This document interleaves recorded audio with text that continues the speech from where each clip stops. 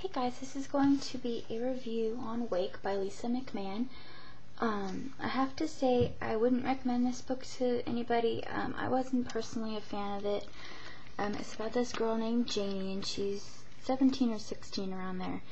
And since she was 8 years old, she's been able to go into somebody's dream. Like if somebody's sleeping around her, she's able to go into their dreams, not willingly, but she kind of is thrust into them. And it's basically her story about trying to figure out how to help the people that are having the dreams. Like sometimes they have nightmares or something like that and they need help. So it's kind of like a Sixth Sense in the way, that movie with that little boy in it.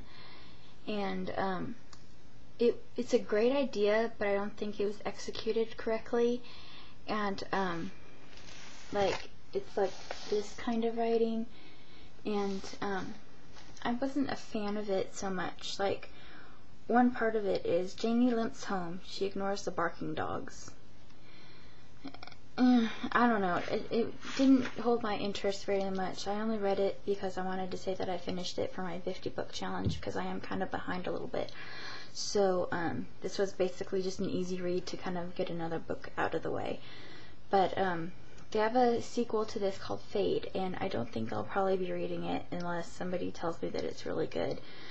Some people have said that this book was great. I didn't think so. So, sorry. It just wasn't very realistic. There's a 19-year-old boy in here. This is a spoiler. And his name is, what's his name? God, I already forgot it. It's like Cable. That's his name, Cable. And it's, and he's like 19 years old, but he stayed back a couple of years for something, like to bust. He's like a drug buster, and he's only 19, and he's like the talk of the town in his police department, and everybody loves him. And it's kind of like, okay, you're only 19, you know? I don't know. It wasn't very realistic, and I know books aren't supposed to be realistic. They're supposed to take you somewhere else. But I don't know. It didn't do it for me this time, unfortunately.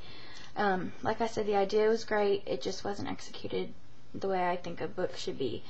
I'm sure she's a great author, and if she's written anything else, because I do like kind of the style of her writing, but I don't like that she has like 5 or 6 different sentences that are like fragment sentences, and the grammar wasn't really correct in here, and there's one part that actually has a misspelt word, and I don't know, like the pretenses are off sometimes, and there's like fragment, it wasn't very good for me.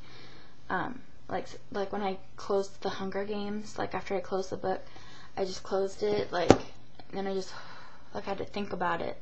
Like, I didn't want it to end. This book, I closed it, and then I immediately picked up my next book, which is Jellicoe Road, by the way. So, it wasn't a stunner for me. What didn't do anything for me. So, I'm going to rate it a 2 out of 5 stars, because it wasn't horrible, but it wasn't great either. So, that is my review, and I have to announce something. On December 8th, I had a new nephew come into the world. Noah Daniel, and he was 5 pounds 12 ounces, and he was 19 inches long. So I was waiting for my sister to allow me to show a picture, so I will right here. And so yeah, there he is. He's such a cutie. I wish I could meet him, but I can't. Not for a while anyway. So he looks just like my niece did when she was born. So we're all very excited, and we're happy that he's safe and he's okay, because he was about 3 weeks early. So he's doing fine, and he went home today. So we're very excited and happy for that. It's a good Christmas gift. But yeah, so that is my review, kind of. If you guys want to read it, you know, knock yourselves out, but I wouldn't waste my time on it personally. But opinions are everywhere, so take it for what you think it's worth. So I finished that book, and I'm on Jellicoe Road right now, and I just checked my library status, and I wanted to get The Mediator by Meg Cabot, and the first book is called Twilight, and it's ready to be picked up, so I'm probably going to get that tomorrow. So I'm excited to start that one. So yeah, I hope you guys are having a great weekend night, and I'll talk to you soon. Bye.